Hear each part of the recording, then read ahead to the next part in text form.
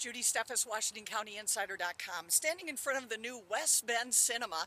It opens 4:30 this afternoon, and we'll see if we can get a sneak peek as to what's going on inside. I tried to get in the other day, and they've got the main entrance locked, so let's see if I can get in the side door. They went with a lot of new contractors, local contractors, to get the work done. There's another truck out here for Kettle Moraine Professional Cleaners.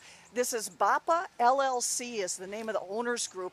BAPA had owned the property and the building, but now, yep, this is my secret way in.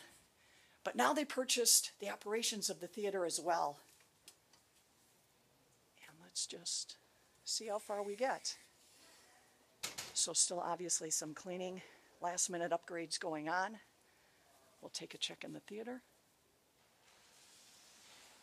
They cleaned every single theater, right down to all the cup holders. They painted every square inch. If you can see all that.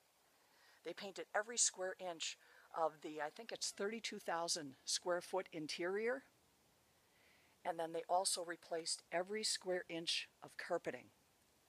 Let's see if we can get into another theater. So it does look extremely clean. We'll see if we can get into another theater. Again, it opens 4:30 this afternoon for the first showing, and this upgrade is going on in several different stages. So this was the first, it's not going there. Let's go in the lobby. The lighting looks awesome, if you can see that. Again, still a little bit of a work in progress. We'll see how far we get. The new concession area. They've yet to turn all the flashy lights on.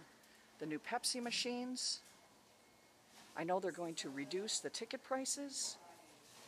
And then here in the lobby, they have some of the new seating that's going to be coming in the next several months.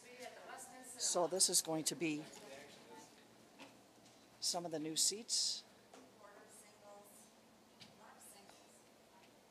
that they're going to have.